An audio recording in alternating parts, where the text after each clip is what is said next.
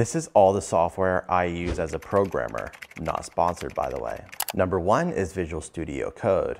I like Visual Studio Code as my primary code editor because it's lightweight and very customizable with extensions. IDEs are great, but I like the lightweight feeling that VS Code provides. Number 2 is Warp. I spend a lot of time in the terminal, so Warp makes that process fast and modern, which you can't really say about a lot of terminals. Number 3 is Notion. I use Notion for everything, but I like being able to create Kanban boards with all the tickets I need to finish in a software project. Keeps me productive. Number 4 is GitHub.